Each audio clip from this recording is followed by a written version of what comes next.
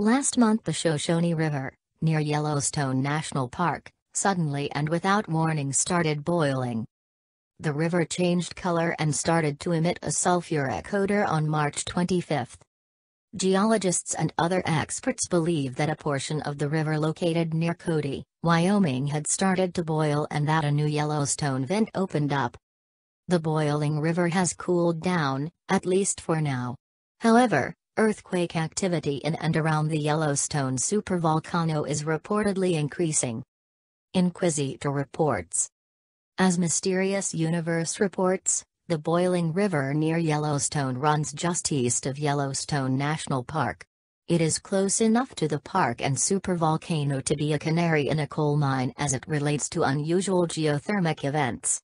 The event was initially recorded by Dewey Vanderhoff, a photographer who spotted the Shoshone River near Yellowstone boiling and noted other bizarre features in the river.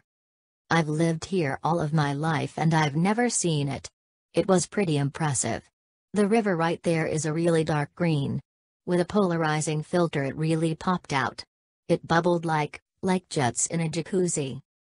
The Shoshone River near Yellowstone was also emitting a noxious, sulfuric odor, and the stretch of river that was boiling like jets in a jacuzzi was a dark green color.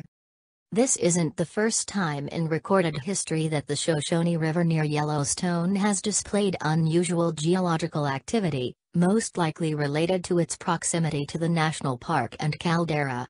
Back in the days of Lewis and Clark, an explorer named John Coulter visited the area. The explorer, also a member of Lewis and Clark's epic expedition, trekked to the area in 1807 and wrote about what he saw. The Shoshone River, near Yellowstone, was known then as the Stinking Water River, and according to John Coulter, when he visited the portion of the river near Yellowstone, he encountered geysers, hot springs and the trademark sulfur smell of a volcanic river. The area is also home to sinkholes, geyser cones, and even abandoned sulfur mines. Despite the descriptions penned by John Coulter in 1807, in the interim 2 centuries, the Shoshone River near Yellowstone has become all but devoid of geothermal activities.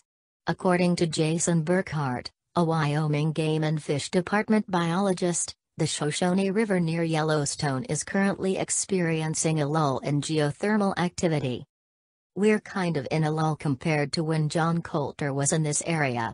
There was substantially more geothermal activity that was occurring back then. Or at least it was, until March 25, when the Shoshone River near Yellowstone began to boil and emit the telltale smell of volcanic activity. The river near Yellowstone National Park boiled for 4 days before the activity abruptly ceased." The boiling of the Shoshone River for 4 days in March wasn't the only recent geothermal event in the river to pique the attention of geologists. Recent activity in and around the area of the river near Yellowstone has reportedly released enough hydrogen sulfide into the water to create a dead zone spanning 1.5 miles. The stretch of river is now completely devoid of fish due to what Burkhart referred to as a chemical barrier, which is blocking fish from entering. Some believe this to be a very bad sign,